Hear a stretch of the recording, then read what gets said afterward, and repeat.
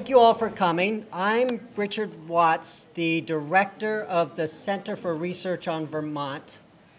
Can you guys hear okay in the back? We have... Okay. So let me know if you can or can't. Just a few words about the Center for Research on Vermont, and then we're going to turn it over to our featured program tonight. So, welcome to the first seminar in our Research in Progress seminar series of the spring. The Center for Research on Vermont was founded in 1975, and we have done hundreds and hundreds of these Research in Progress seminars over the years. This year, we inaugurated the Frank M. Bryan Vermont Scholar Summer Research Award to fund a Vermont researcher, not just UVM, a Vermont researcher to do summer research that adds value to our understanding of Vermont. And the first award went to Dr. Teresa Mayers, who's an anthropologist here at UVM, and her research is related to migrant workers on Vermont's dairy farms, and you can read more about what she's proposing to do and her commitment as an anthropologist to study Vermont on our website,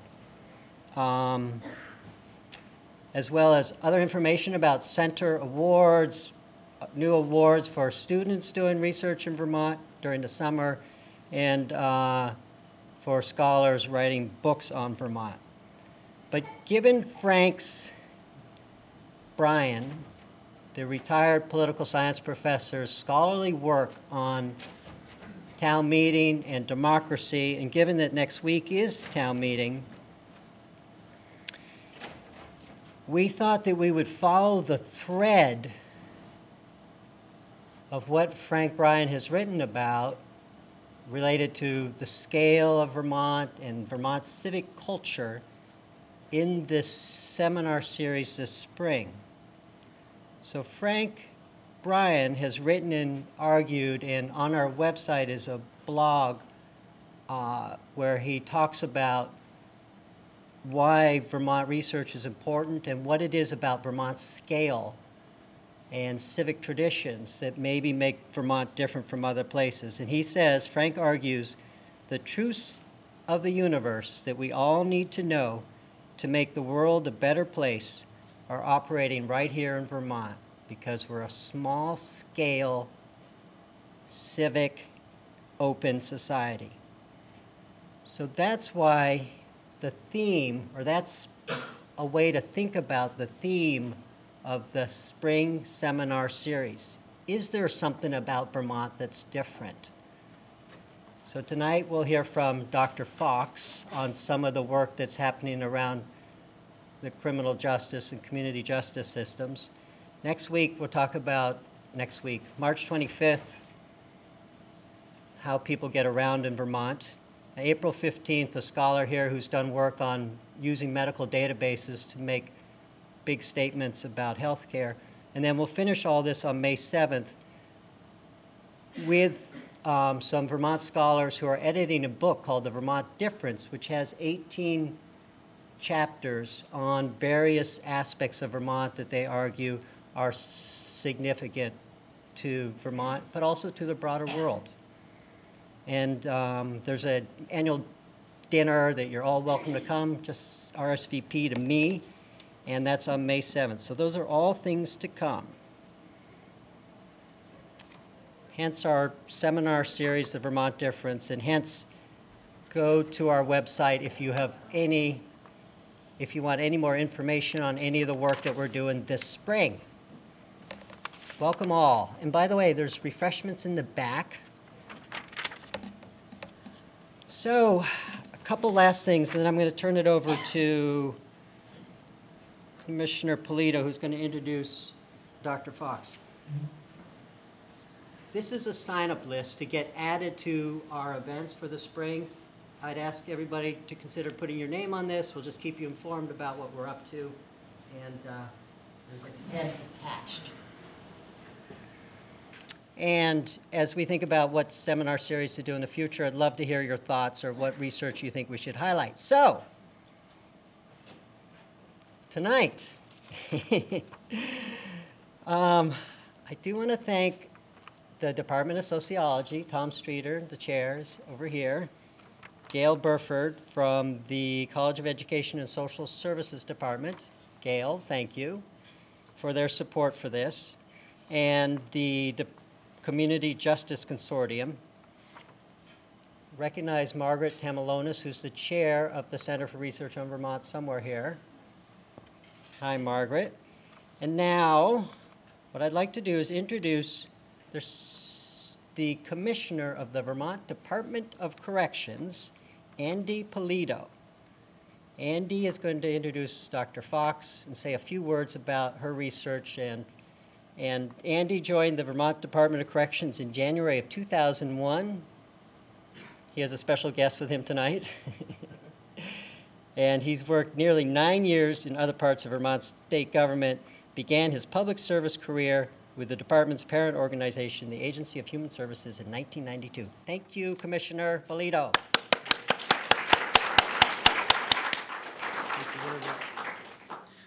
So I'm going to apologize right out of the gate. I am a notorious soft talker, which kind of conflicts with my day job.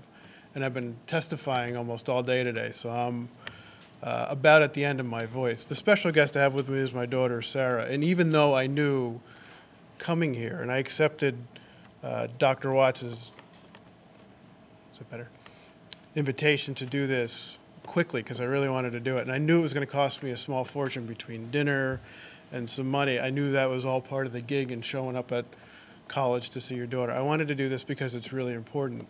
The department started, I'll back up a little bit. The Department of Corrections in Vermont is a different breed than in other states. And the reason it's different is because it's completely integrated. And so from the time that you are engaged by law enforcement to the time you're done with your parole sentence, which is the farthest out it could be, or other sentence, you're under one Department of Corrections and under one Commissioner of Corrections. If you go across the states, it's much different than that. It's very fragmented, and you could touch, 3 or 4 or even 5 different departments, county level, state level departments, all along the way in your journey to serving your sentence, and it can be a little bit overwhelming. The other benefit is if you want to set criminal justice policy at a state level and see how it works, you could do it in Vermont. It's a controlled population.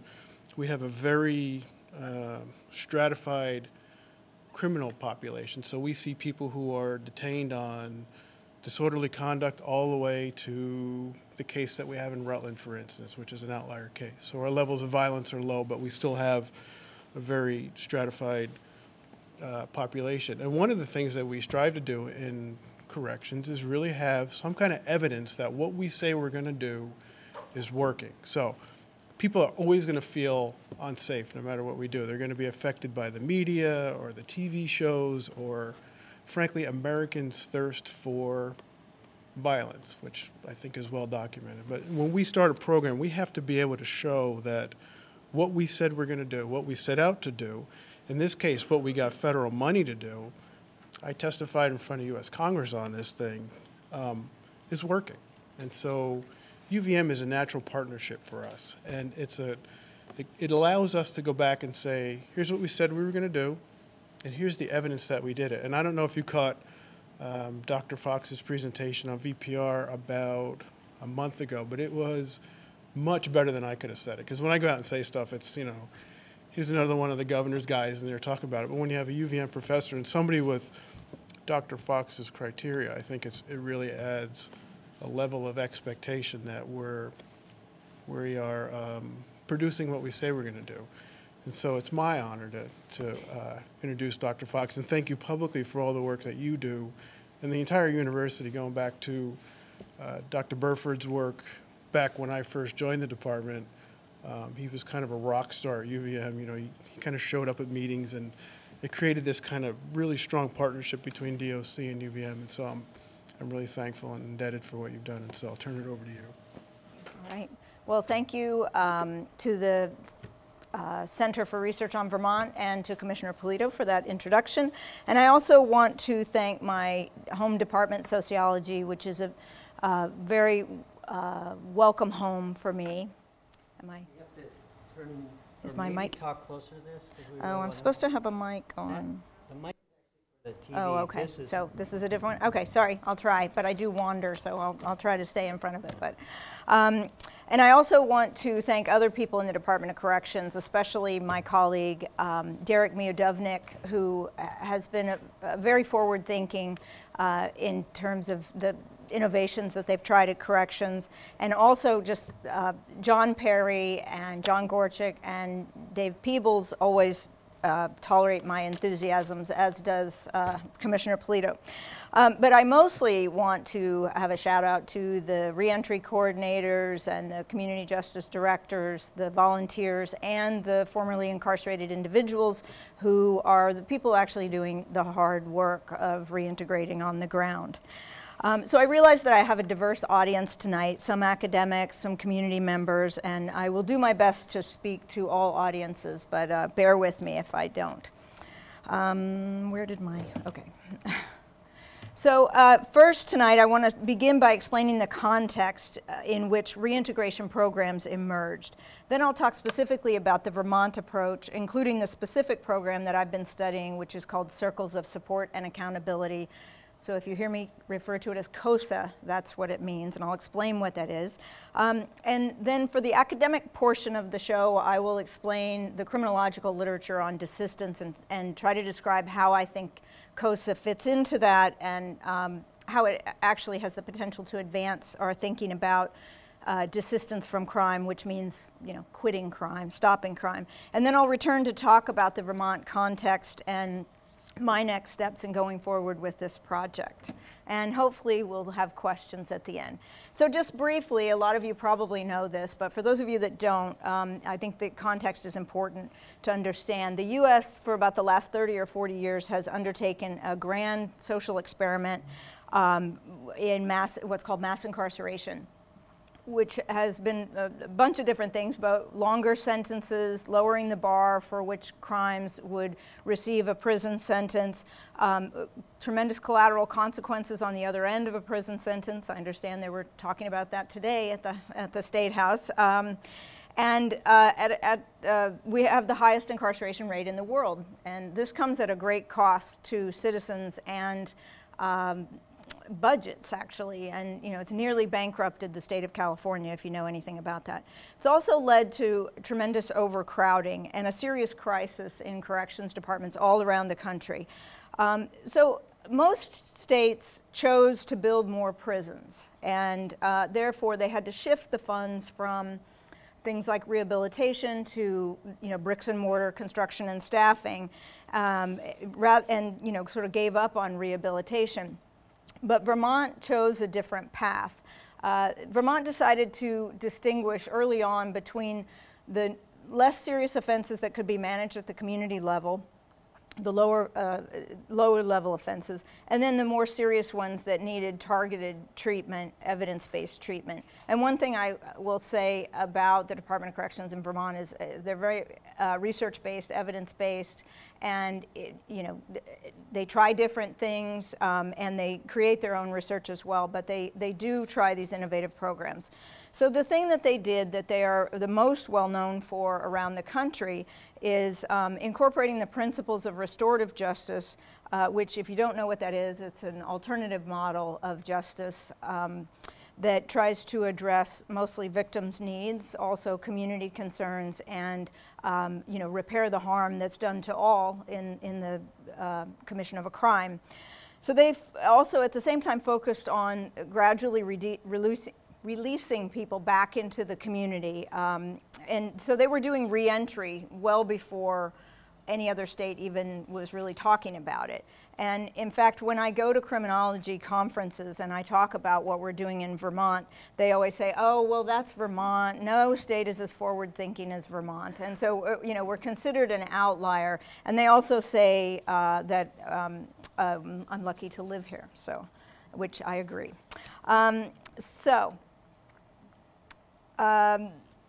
Vermont decided that crime is a community level problem that is best addressed by local communities when possible. So in doing so, the state devolved some of its control to the local level, and it did so by creating a community justice infrastructure.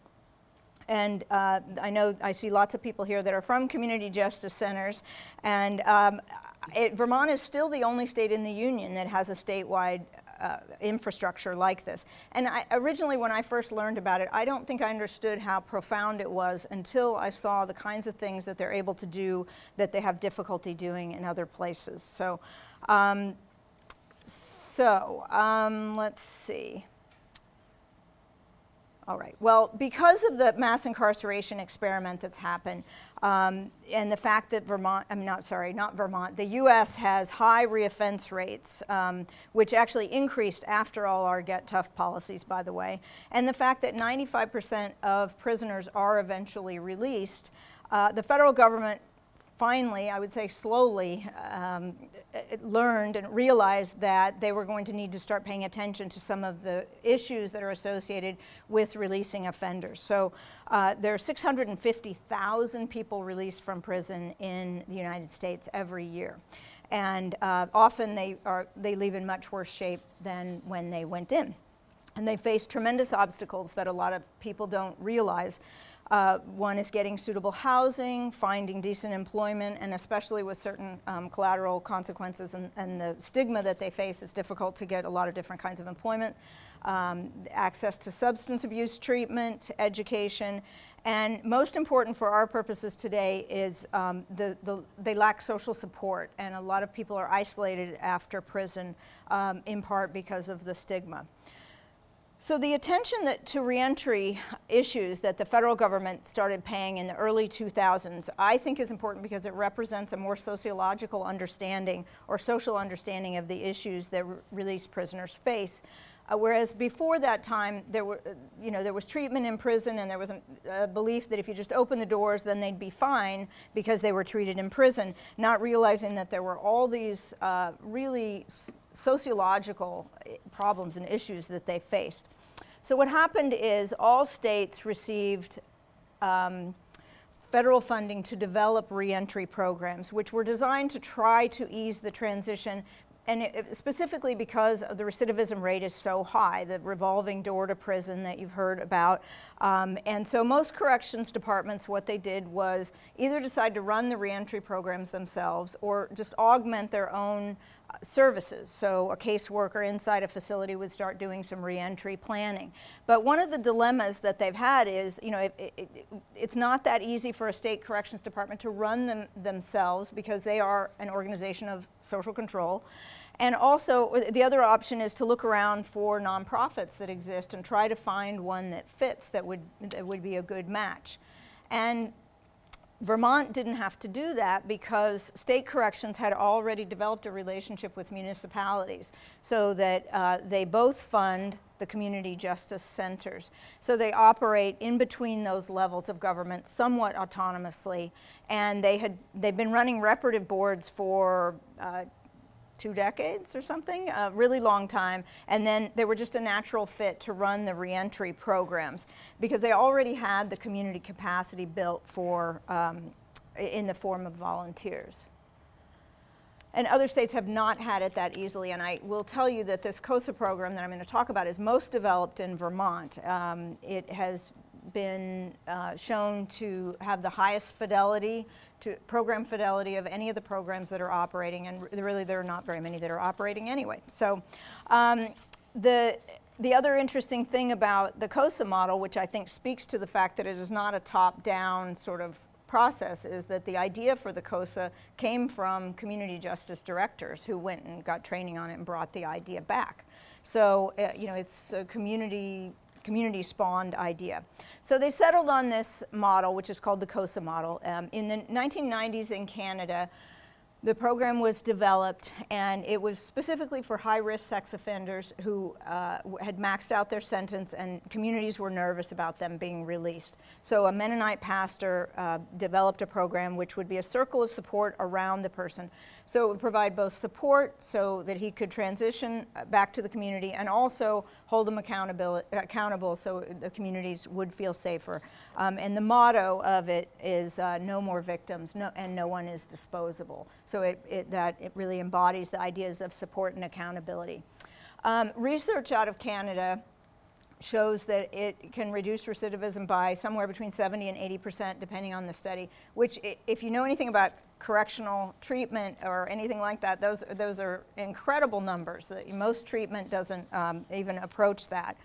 Those were in randomized trials that happened. And in Minnesota, the only place in the United States that's done recidivism studies on it, they determined that for every dollar spent, there's $1.82 that you get in terms of benefit. So there's no doubt that it works, at least based on the existing research. So what CoSA is there's a core member, that's the released prisoner, the formerly incarcerated individual who is considered medium or high risk, in part because of his or her isolation, lack of social supports. There are usually 3 to 4 trained volunteers from the community, well-trained volunteers, and then a reentry coordinator that is a paid employee of the Community Justice Center, and they navigate with corrections, the probation officer, and sort of provide ongoing support for the team. And they meet weekly and make a year-long commitment. So the core member it's voluntary, by the way, just so you know. They don't have to do it if they don't want to. And often these things, beyond the year mark, they continue. So they meet as a team, and then they also, many of them socialize outside of that. They maybe have dinner, they go grocery shopping, they give them practical help, or they recreate, take them hiking, fishing, and sort of model what normal pro-social recreation looks like. They also can help provide housing assistance, meaning help accessing housing or employment. They sometimes do mock interviews or vouch for someone who is applying for a job. They can access substance abuse treatment. The reentry coordinator serves as kind of a case manager to help them navigate other social services. One of the things that I found that I was surprised about, I didn't expect, is the ways that they help people adjust to being on the outside after a long term of incarceration. So some people are in for 15 or 20 years, and they have incredible sensory overload, and they don't know how to go to the grocery store, and have panic attacks. And the team will take them in little small steps to buy a few things at a time, or just help them with that process. And just as an aside, the core members all said that they felt like they would certainly have been back inside prison without the support of the CoSA, just because of the many different aspects of ordinary life that they really couldn't manage. The other thing that the CoSA does is manage risk. So because they're involved in their life and they get to know them, they see signs of risky behavior before a probation officer would. So in that way, they actually can serve to prevent any kind of increased crime. So my research stems from an evaluation that I did for DOC that spanned from 2010 to 2013. It was independent qualitative evaluation, and usually they want corrections departments or anybody wants quantitative, but what they really wanted to know was how they work, why they work, what is the nature of the relationships, because no one had studied that or documented it, and it was really important to know if you were going to try to replicate it to know what the important features are. So that's really what I focused on, and traveled around and interviewed people and met many interesting people. So I interviewed 21 core members, 60% of whom were sex offenders, 59 volunteers, and then 9 of the local reentry coordinators. That is obviously too small of a sample to generalize about recidivism. That's the next project. But out of that, there was only one person who had a new charge, and that was not a sex offense, and it wasn't a sex offender. And so it's still, over a 3-year period, that's still a smaller number than you would expect, but we can't make too much of it yet. So my challenge as a sociologist is to try to make sense of the CoSA model in terms of what we know about reoffending. So for many years, what criminologists have focused on is why do people commit crime? And the thinking was if you understand why people commit crime, then you can develop programs to try to get them to stop. But recently, in about the last 10 years or so, there's a sort of a new exciting research that is called desistance, which looks at why do people desist? Because even people who are very committed to a criminal lifestyle, they have periods that they desist from crime, and there are moments of opportunity to intervene. So, for example, right when they get out of prison, they tend to be very motivated. Over time, if all they have is corrections pressing down on them and nothing helping to push them up or lift them up, then their motivation wanes. So those are what they call turning points that you can tap into. So there are two different schools of thought about why people desist from crime. One focuses on the external things, like you age out of crime. Most people do age out of it. But while you're waiting for that to happen, things like employment or marriage can have these kind of what I call stabilizing effects. The other school of thought says that it's more important to focus on the internal factors, like what their motivation is, and then what are the identity shifts that need to happen for someone to begin to see themselves as a non-criminal. And you know, obviously those two things can be related in the sense that if you become committed to your employment, it may change your identity over time. But what I see as in the potential in a CoSA is that it moderates between those. It catalyzes both of those, and I'll explain why in a minute. But the way that it does it is through a process of civic engagement. So, and I'll try to explain a little bit by way of a story. So one of my favorite stories is about a guy who his CoSA told him he should do some community service, and he was not very happy about that. He didn't really want to do it, but he was responsible for keeping a stoop clean or a street out in front of the area cleaned up. And I guess he was pretty resistant, but over time, people in the neighborhood that were walking by said how much they appreciated the work he was doing and how much value he was adding to the community. And then he began to take a lot of pride in this and began to interact with people, sort of ordinary people in the community, and began to feel like he was, you know, had a place at the table. So that really is a process of, you know, an external stabilizer. He had meaningful work, even though it was community service, and it also helped to change his identity in terms of his own you know, sense of himself. And it was through that process of community engagement and the potential to build social capital. So what we mean by social capital is the network of relationships that community members can draw upon to create healthy communities. And CoSA does that. And I think one of the things that's important to note about Vermont is that, you know, Vermont is known for having a lot of social capital possibility at the community level, as Frank Bryan would talk about. And in part, that's because we have this very lively democracy. So many of the authors that focus on the internal aspects say that identity change is the most important part. And so one of the questions is, well, how do you facilitate this identity shift? And what they say is that you have to have someone who believes in you and you know, who believes that you can be an asset to a community rather than a liability, or that you have the potential to do good and as opposed to just the potential to do harm. And so Shad Maruna, who's the most famous person for talking about this, says that what he found, he looked at people who had desisted permanently from crime to try to find out what it was about them, and he says that they all had a redemption script. And what he means by that is a retrospective story about their lives which helps them maintain the idea that they were always fundamentally a good person, but there were circumstances that waylaid them for a while, and now they're back on track to being the person that they were always meant to be. So, one of the questions is, how does CoSA help with that narrative reconstruction or that story? Maruna also says that generativity is important, and really what that means is this optimism for the future, or a sense that you can make a positive impact, and CoSA can help facilitate those as well. And one of the things I found was that they do, even though I really wasn't looking for that. So let me just give you some examples of the ways that CoSA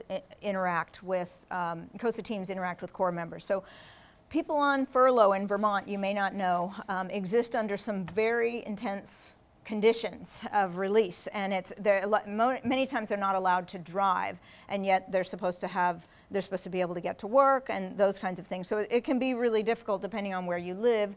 And one of the things that CoSA team members do is drive them to their appointments sometimes. If they need a ride, they drive them to work, they drive them home, they may drive them to their probation office. So they add value in all kinds of ways, because what they're doing is helping the core member stay within their conditions.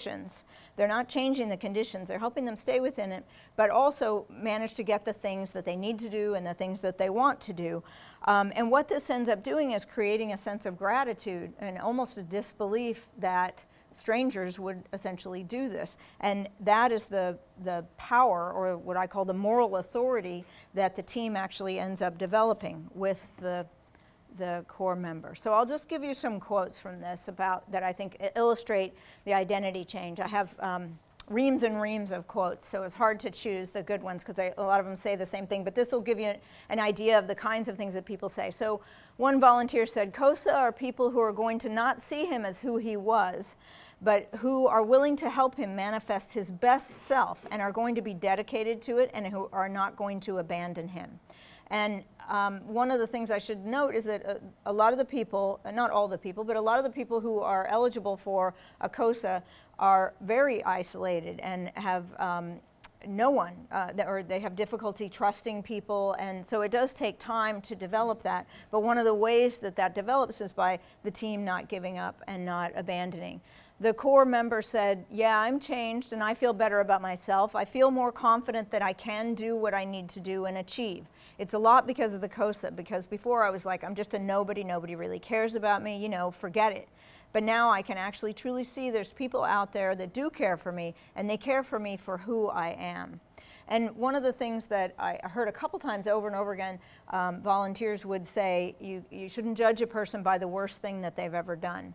And so they were willing to see the core member as more than just their crime. And if that sounds like they were minimizing it, they wouldn't. They were absolutely holding them accountable if they saw the person showing signs of trying to minimize their crime. But they just wanted them to understand that there were whole other parts of them as well that were non-criminal. And that is what the research shows also. Another example that I think demonstrates social capital is a core member said, "I can't stress the fact that they're not getting paid for this." You know what I'm saying? So they're just out of the kindness of their heart. They didn't know who I was. And now, even when I'm done with this, I've got their phone numbers and I can call them up anytime, even if it's just to talk at 10 o'clock at night if I'm having a rough time. So even after the year was over and all their commitments were done, and it's a pretty substantial commitment, many of them stayed in touch, and because they had developed a relationship that transcended it. And the other thing I should point out is that volunteers sign up over and over and over again, because they say it's so meaningful to them. Like what other volunteer opportunities do you have where you can actually change somebody's life?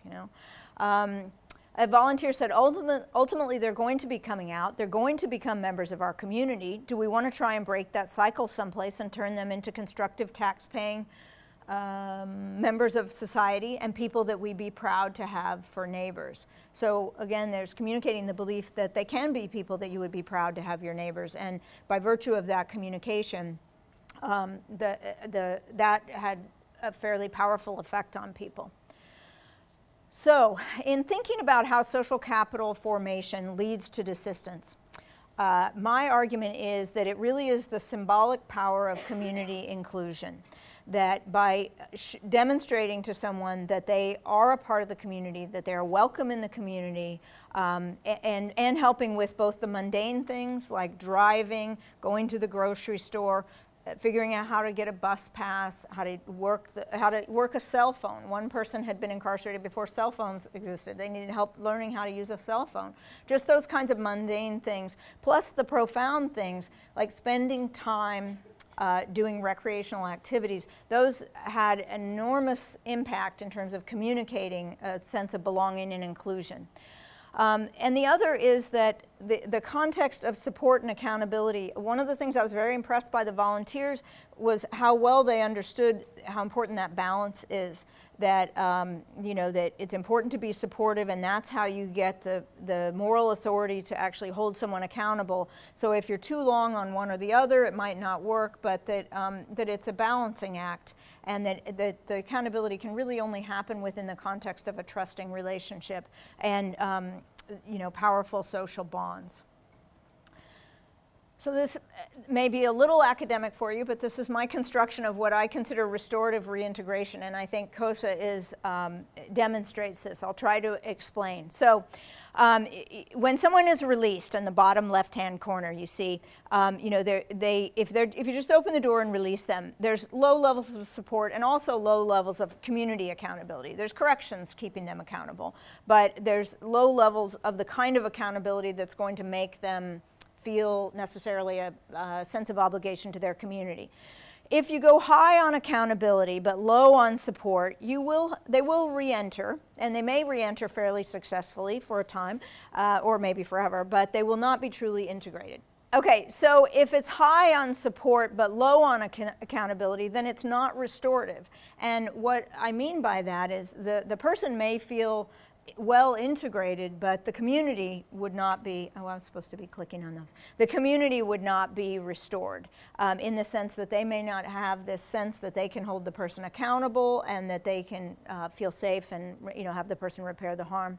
And if the community, you see that dotted line in the middle, if the community is heavily engaged and heavily invested in the core member, then the offender can truly feel restored and, you know, as a member of society.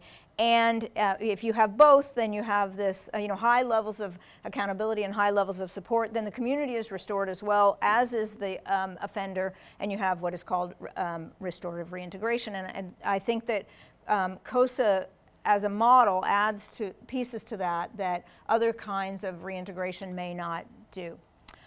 So just a couple more quotes. A reentry coordinator said to me, core members were just like, wow, I can't believe you guys care. I mean, I've had 2 of them actually cry because they say to me, why do you and these volunteers want to help me after what I've done?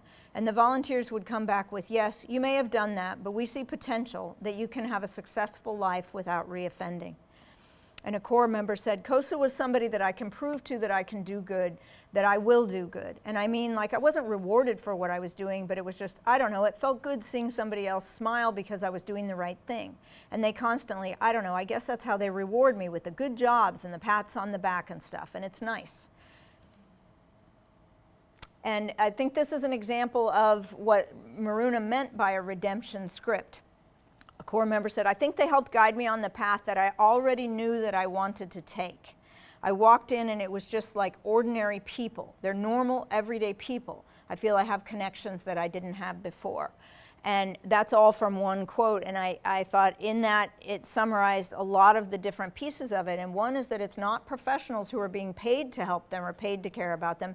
It's ordinary people who really have no agenda for them except to make their own communities safer and to give someone a second chance. And it's funded by, this project was funded by the Second Chance Act, which is the federal money which is supposed to do that sort of thing.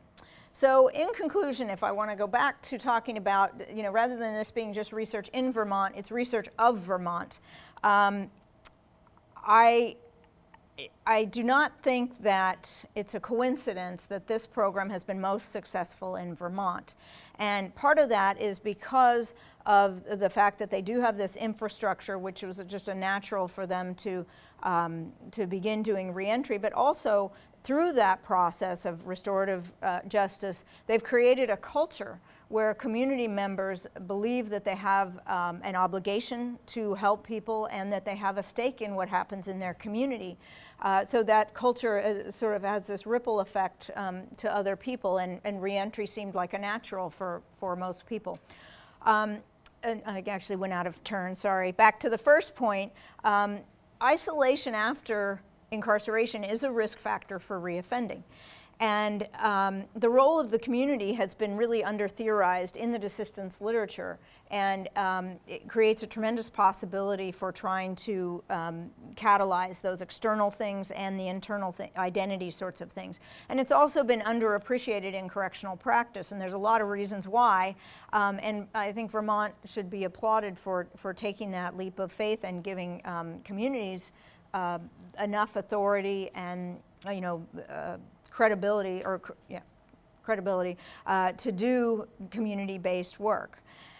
And the other thing I just wanted to say what my next steps are, since this is supposed to be research in progress. Vermont has been doing these since 2006, the first one in the United States to do this.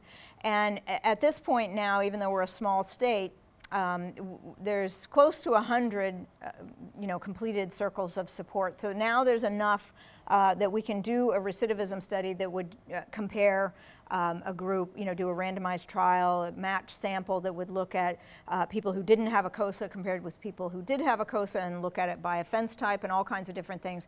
And that is my summer project to do that. And I'm partnering with Robin Wilson, who is the person who did all the recidivism studies out of Canada.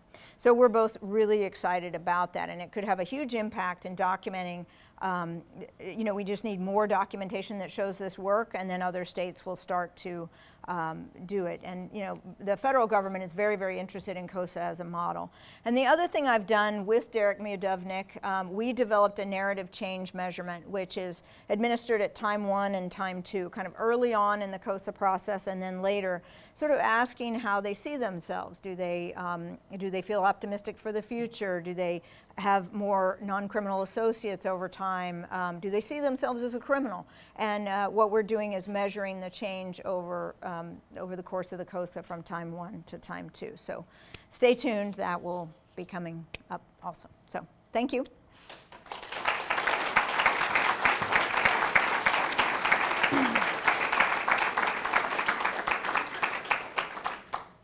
So questions? We should open it up to questions? Anyone? Comments, questions? Yes?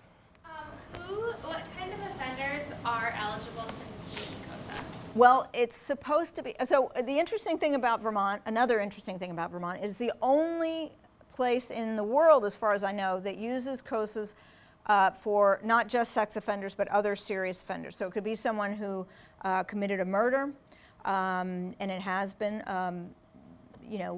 serious things resulting from DUIs, robberies and things that were probably the result of drug problems, things like that. So there's a whole range of things, but there's very, very serious and or violent.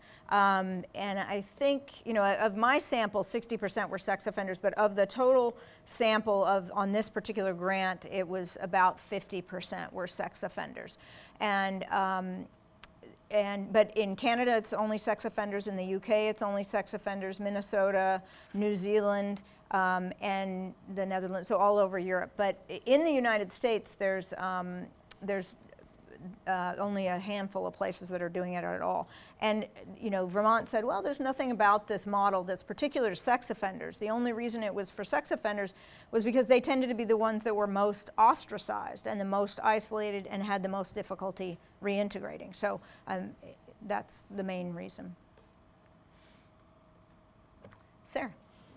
I don't know if you can answer this because it relates to your future work, but how are you going to match or randomize if you said that it was voluntary? Would that be a really key component? It would. That's one of the criticisms of the randomized trials that have happened, because if you just take the people who volunteered and then you're comparing them to people that didn't volunteer, there may be a real difference in motivational levels, right? The people who volunteered may be people who are very motivated. One of the proposed ideas, we haven't quite worked it out yet, is to take people that are on the waiting list in Vermont, because there's a lot of people that want in the program, and so there's enough people on the waiting list that would get, that would want a CoSA if they could. So that would maybe control for the motivational difference, but we haven't gotten that far in the process yet. Yes? I was really interested in your narrative change measurement. Do you think that could translate to successes for restorative justice panels too in some way, especially as it for the offender, as the offender? You mean the idea of narrative change? Sure. I think I think one of the reasons that CoSA is really prime for that is because it's such a long commitment, it's such a long relationship that if you had a one-time meeting, I mean, not to say that they aren't profound in terms of, changing people's behavior, because restorative justice has been shown to be, but, I don't know how long you'd have to be meeting to see a true narrative change. I think one of the things that is nice about restorative justice as we do it in Vermont, as kind of a diversion scheme, is that hopefully they won't develop a criminal identity in the first place, right?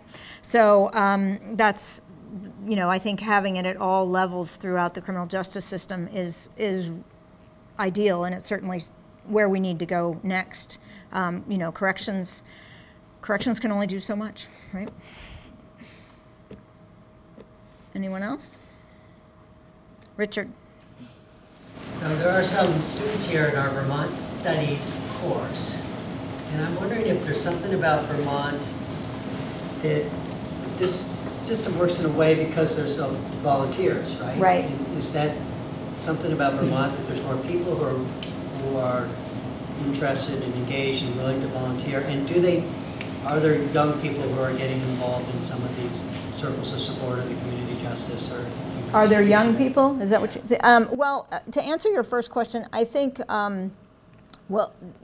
to back up a little bit, there's a book called The Politics of Imprisonment by Vanessa Barker, where she talks about states that have gone a very punitive route and compared them to states that have not, that have come up with alternatives. And one of the things she says that the states that have not have in common is they have a less centralized government, which of course I think the community justice infrastructure shows. I mean, it is still part of a municipality, but it is somewhat decentralized in terms of control, and also have very active democracies. So I think when you think about town meeting and the history of participatory democracy in Vermont, I think that makes a difference in terms of people becoming engaged in their communities. And maybe it is something to do with the scale also, the size of the communities. And I don't know how they find volunteers. I don't know how that happens, But the second question about whether young people are involved, I mean, certainly a lot of CoSAs are heavy on people who are retired, because they're the ones that often have the time to devote. And I think that, a lot of times what they try to do is a mix of ages. So they might have a college student. There are plenty of college students that do it. And in fact, New Zealand, they use almost all college students. They partner with universities and do that. And that's only with sex offenders. So that's, sort of an interesting model. But I think when you do have a mix of ages, they bring something different to the table. And so, older people, some people are, want a sort of parenting figure or, a wise elder. And then I'm thinking of an example where there was a younger people, and it was a young guy who got out, and he wanted to play basketball, and he played basketball with one of his team members, and that added value. But there's yeah, I mean, there's certainly room for young people, and it's definitely been done. That's what they do in Minnesota also. They use college students for it. Yes? So from a psychological perspective, often people who where sex offenders, and depending on what kind of sex offenders, are labeled as very difficult to treat, right, and very likely to reoffend. And here I find that because of the sociological, you're looking at things in a much more inclusive and wider way and finding maybe some differences. And it may be too early to generalize, but just wondering about your insights about that, because one of my thoughts have always been that part of the reason it was so hard to treat sex offenders is this isolation, because how can you heal when you are so separate from society? But I don't know. Well, I mean, I guess if you think about any type of offending, you know, there are different moments where people will feel vulnerable to that offending and where they feel, you know, more able to resist, or where they're more tempted, or they have more motivation. You know, the desistance literature says a lot of that is structural. So, you know, if you feel hopeless because you can't get a job and you can't live within the city limits, and you can't, you know, you can't do this, that, and the other thing, you can't go to church, you can barely go out in public, you know, that certainly, we think that's helping things, but that's a motivation killer, you know. And so I think that one of the values, you have to provide some sort of positive, something for people to look forward to, give them you know, a reason to not commit a crime. So I think the isolation is a huge part of it. But you know, these are not people who have been untreated. They've been treated inside, and most, if not all, I mean, Andy, you can tell me, are still receiving treatment on, you know, out in the community. So they're still connected to treatment. The CoSA team is not supposed to take over as their treatment team, you know. They provide just, you know, the ordinary human support that every person needs. If you think about the hierarchy of needs, it's sort of a basic human rights or human need issue, I think. I don't know if that answers your question, but I mean, I think, you know, one of the things I would say about corrections in general in the United States is that it went from a very extreme psychological view that you know, all you had to do was treat the psychological problems and then they'd be fine. And that was probably a reaction to the extreme sociological view in the 60s that thought there was never anything wrong with anybody, they just needed jobs and, you know, education. And so now it's kind of in between, realizing that it's both, and then also looking outside those and saying, well, what about how you live your life in a neighborhood? You know, what, that's just, it seems so simple, but nobody ever really thought about that before. They, you know, so they weren't surprised when they came back to prison. You know. Yep. One thing that comes to mind when you talk about how well the Vermont Department of Corrections system matches this model is what happens to those who are in corrections out of state and then come back. Have you seen any differences? You know, in my interviews, they were specifically about their reentry needs, and I didn't, some people volunteered that they had been out of state, but I certainly don't know, you know, how much of an impact that was. I mean, that certainly, I could see how you'd come back with more deficits than if you were in state. But the, I think the larger study that we do, we can certainly look at, you know, how many went out of state and how many didn't, and see if there is any kind of difference. But there, you know, there's so many different factors that go into who ends up going out of state in the first place, you know, that they're not necessarily the same people as the people that stay in state. Oh, sorry. No, that's okay. One of the things you didn't touch on that I wondered about as a CoSA member is, with sex offenders in particular, is culturally they usually have the family structures where there's a lot of secrets. Mm-hmm. And one of the common features of the CoSA is that there are no more secrets. Right. Everything is told to everybody. Right. And I'm wondering if that cultural change has any effect on the outcomes. You mean learning to that the no secret? You know, Not keep secrets. I don't know. That's an interesting thing to look at. I haven't really looked at that, but I'm glad you brought it up. Only because, I mean, mostly because of the fact that the team approach, one of the things I found is that it's very effective in that respect. So one of the things that people would worry about is that, you know, community members could be sort of taken in by someone who's being manipulative, or they would collude with them, or that kind of thing. And the team approach seems to really keep the boundaries in check, and the fact that the core member knows that the team will, you know, not keep secrets, and will also share as needed things with the probation officer, so that they're, you know, there's no sense that they're going to be able to get away with something, and you know, so I do think that maybe there is a sort of socialization process that they learn that this is different. It's kind of like there's more eyes in the community, but they're kind eyes, you know, as the way I think of it, is like kinder eyes, or maybe it's a net of social control, but it's a very soft net, you know, a much kinder net. So they still generally have a very positive reaction, you know, to even that. I mean, you know, not that everybody loves being held accountable all the time. I mean, none of us does, right? So. Oh, yes. So, does the CoSA volunteer receive any kind of like guidance or training before they go and have to provide the support to these convicted criminals? Yes, I'm glad you asked that. Yeah, do they receive any training? Yes, and the training has evolved quite a bit. Corrections puts it on. And with the community justice directors and reentry coordinators. At this point, it's 10 hours of training.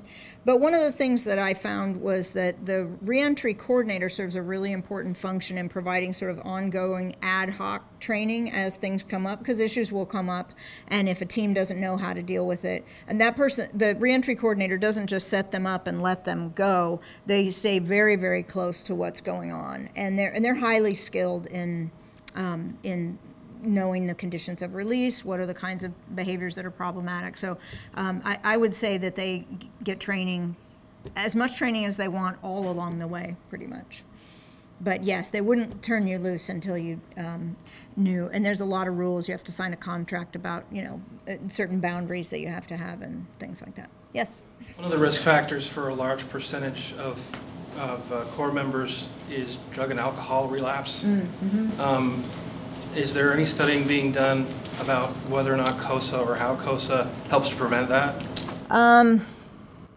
You know, it's interesting that you should say that, because all the other CoSAs around the world and the country are only for sex offenders who may have drug and alcohol issues underlying, you know, but since Vermont's the only one that takes people who maybe that's their primary issue, I think, you know, I mean, they do provide access to treatment if they need it.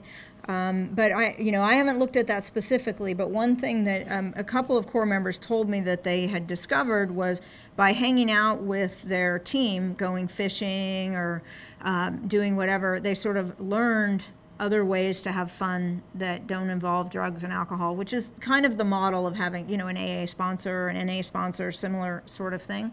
And so it can function in that way, I think, as well. Yes, Molly.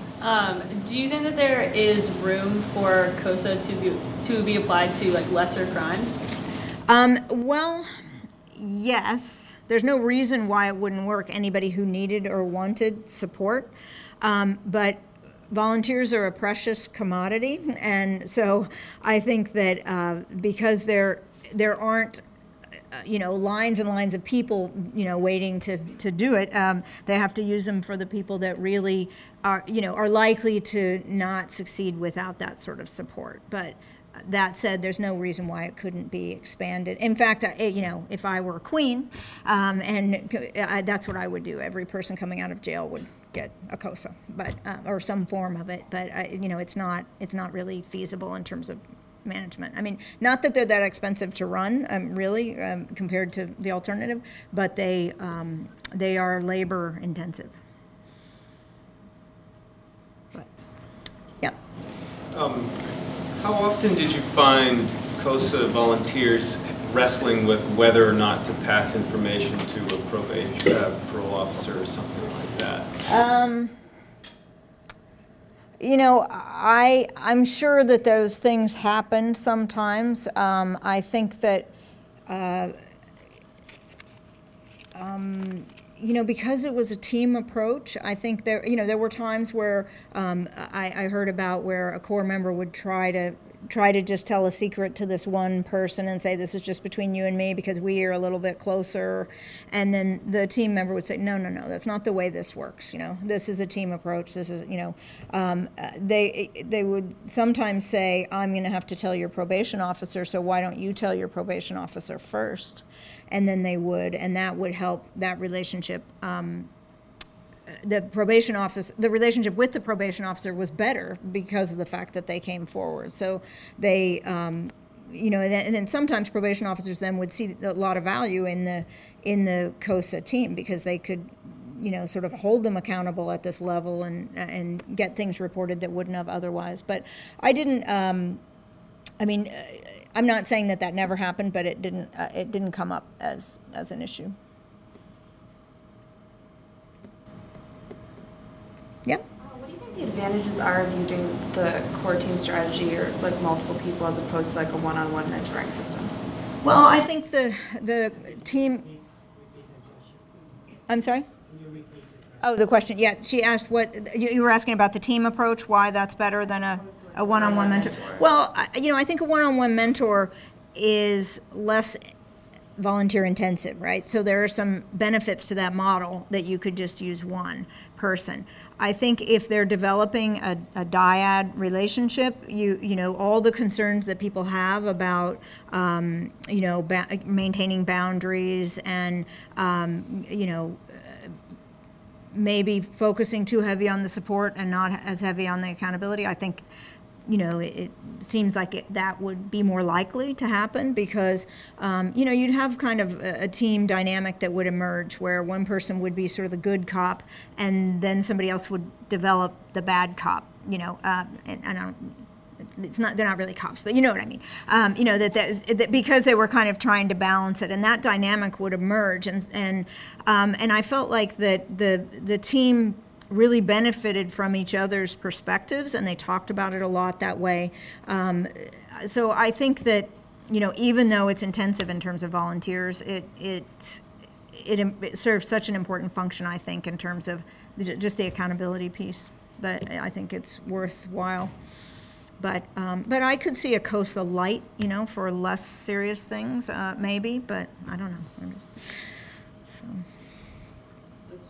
One or two more, and then I'm sure Kathy's around if people just want to come up and sure. talk to her.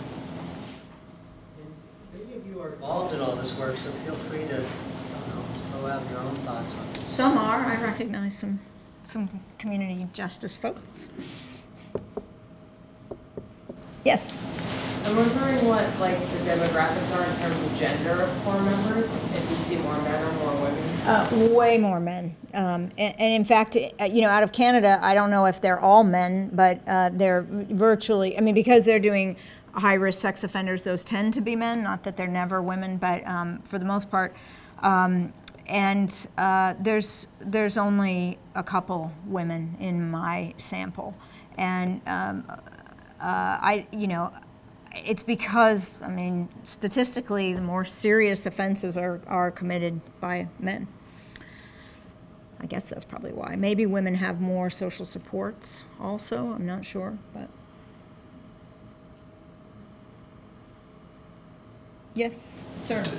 Does the CoSA team meet without the core member often? They debrief kind of before and after sometimes, and I think they check in a lot by phone or, and they sit down with the reentry coordinator and sort of talk about how things go. The other thing, they do cross-check stories too, you know, outside, and to make sure that, you know, again, the accountability piece to make sure that there's nothing sketchy going on. So one of the things that I think people, you know, might think when they first hear about a CoSA is that it's risky, you're letting these people in communities and they're hanging out with community members, but they're in communities anyway, they're already there, right? And they're actually having, you know, more people who are, you know, looking out for them. So it is a community safety model primarily, and I think there's lots of evidence to show that it actually prevents crime, in part because of the way that volunteers function and the clear relationship to corrections. And I do want to say also that some of the other states and places, even like in New Zealand, have, might feel that it's not ideal for corrections to run this. They really need a different entity to run it because of what, corrections does compliance. That's what they, they do control. And even if a probation officer might like to do the more social work components, they have a caseload, they can't really do it. And it's difficult for a probation officer to do kind of both of those. And so this provides, they're not probation officers, but it provides a different thing that I think can help people, remain safer in the community. So maybe that's a good place to stop. Thank you all for coming. Thank you to the Commissioner, and thank you, Dr. Thank you. Fox, for